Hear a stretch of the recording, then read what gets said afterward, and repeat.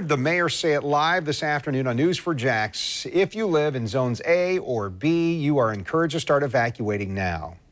Here's what we know, because evacuations that are happening in South Florida, we could have major traffic issues. So looking live at those traffic issues right now through our DOT camera. This is I-95 at University Boulevard. Can you tell which direction is going north? There are already congested roadways here. People from South Florida evacuating, trying to leave the state.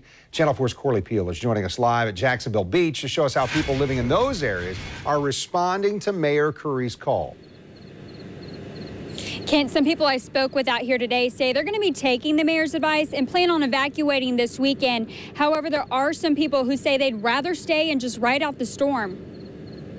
Chris Tillis takes one of her final walks in the sand at Jacksonville Beach before evacuating for Hurricane Irma. We have kids and pets, and they come first, and we want to, their safety is our responsibility. We want to take care of them. Another couple I spoke with forced to cut their anniversary vacation to Miami short, and now they're driving north to beat the storm. Yeah, we're going to spend the night here in Jacksonville, find a hotel, and then rent a different car and drive back to Chicago tomorrow. But not everyone is willing to leave town. But I think it's just not going to be as big of a deal, so I'm not running to sit on 95 for 20 hours, basically. All we can do is expect the worst and hope for the best. Tillis says all she can do now is pray that Irma will weaken and that the storm won't destroy the city she grew up in.